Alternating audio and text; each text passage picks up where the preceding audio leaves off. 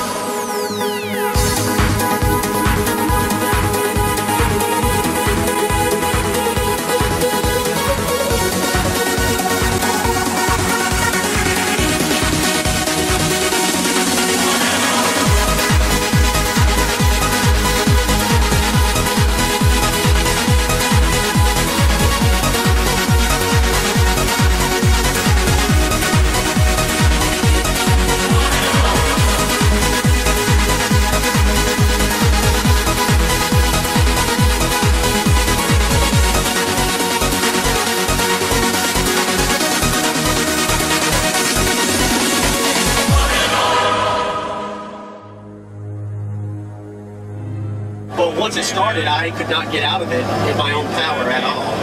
There's a way to deal with it, and it's by invoking the name of Jesus Christ.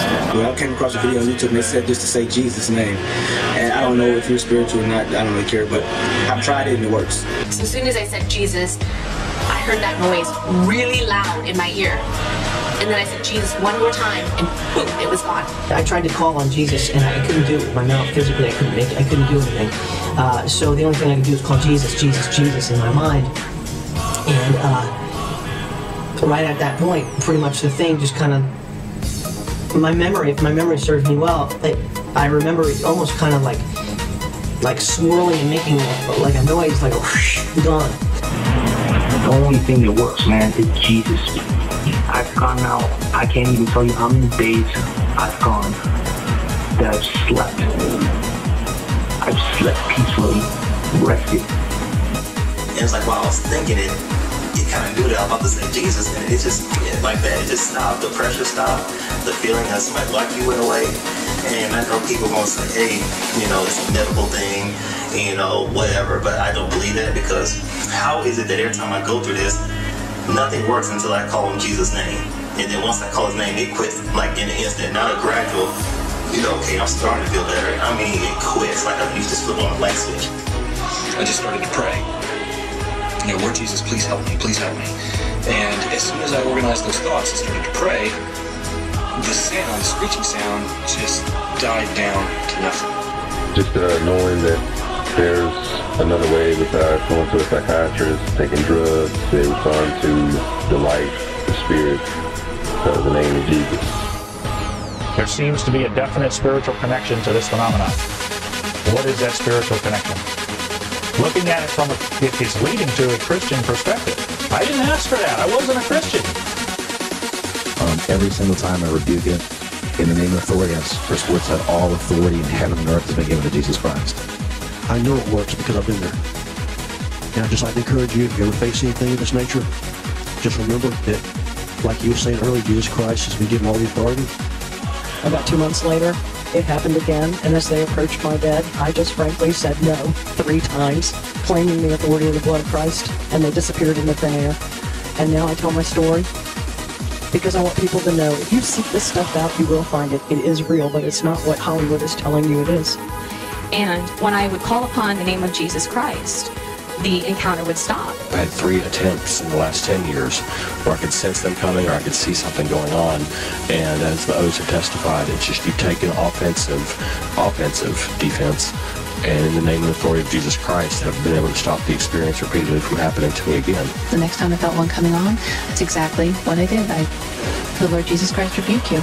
And I haven't had an experience since. There's a lot of people out there that are ashamed to admit that these things might happen to them. I was for years.